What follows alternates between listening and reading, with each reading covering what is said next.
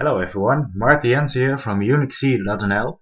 Today I will start off a new series of videos, and with these videos I will try to teach you the more advanced game maker techniques. Just think of 3D bullet collision, 3D skeletal models, smart AI and more. In this particular video I will explain a basic 3D engine which I've made to support my tutorials. You can get this engine at my website. Just go to Engines and look for the Engine 3D Basic page. As you can see, I've made 4 different versions. You can just download them and use them in any project for free. But it would be nice if you gave me some credit. Now we're going to take a look at the 3D engine itself. Alright, as you can see, I made a basic 3D world and I'm just going to walk you through the different techniques.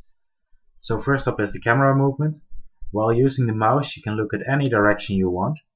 You can use the WASD keys to move the player around, and as you can see there's actually a collision with the boxes. You can't just walk through them. I also made a simple 3D collision, so jumping on top of the boxes will work. In this little engine I also made a lighting system. It uses all 3 forms of lighting. So you have ambient light, which is shown at the back of this box. You have directional light, which is shown at the front. And you have these point lights, which light up the area. As you can see, this side is more bright than this side. And these light bulbs are actually imported models, so that's also shown in the engine. Let's have a look at the engine itself. First off we have the sprites, which is divided by maps, icons and masks. The icons are just little images which make it easier to recognize different objects. The masks are for collisions. Next up is the background map, which only consists of textures. Just remember, whenever you want to add a new texture, keep the width and height in a power of 2. Alright, next thing is the scripts. It only consists of a readme file. You can find some challenges here which are pretty important.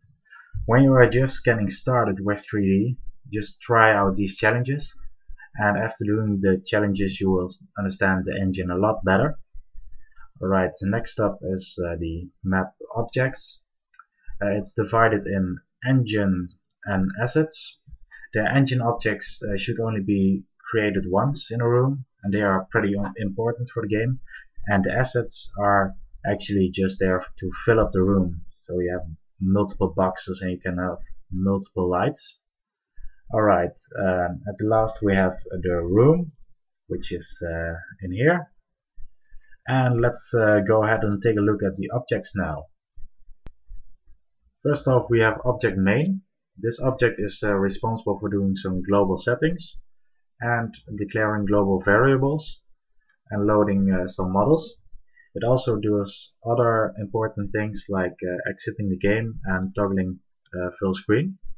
It has the highest depth, so it will be executed first. Then we have object camera. This camera sets some 3D settings and creates some variables for itself. It also needs to be drawn before other 3D objects, so that's why it has a high depth. Next up is the object lighting. In the create event we have ambient light, which is the default color for every 3D object, and we have the directional light, which can be compared to the sun. In the draw event we have a pretty big script, as you can see. This script will take the 7 lights that are closest to the player and turns them on, and the rest of the lights will be turned off. I made the script because GameMaker Studio only supports up to 8 lights in total. So with the directional light combined, this will make it 8 lights. Then we have object world, which is just a 3D floor. Next up is object player, which is the biggest object. It will do most of the keyboard events and controls the camera. In the step event, the first script will change the camera direction dependent on the mouse movement. The second script will adjust the player movement. And the third script will calculate the gravity of the player. In the end step, we will set the global camera values. So the object camera will show a different projection of the 3D world. And then we have the collision with object structure. This consists of two parts. The first part is for normal collisions, and the second part happens when the player is above an object's structure. Alright, now we go to object structure, which is used in the player. To illustrate this object, I made a little image. Every object in the room that should be able to collide with the player should have object structure as their parent. So when you do this, you only need one collision event in the player. So that's why I made a special object, which saves a lot of code. Alright, now let's get to the assets. Here we have object box. It's just a normal box, but to enable collision for it, I made object structure the parent. And I also added the variable structure zmax. This is the highest point of the box, and since the box is 16 points high, this value is also 16. Then we have the point light object. In the create event, I will set the variables of the point light, so you actually can change a lot of things, like the range and even the color. And I add one to the global lights. So object lighting, which is here, will know that there has been a new light created. Then in the draw event, I actually draw a 3D model. So this is the script for it, the position, the texture, and the model itself.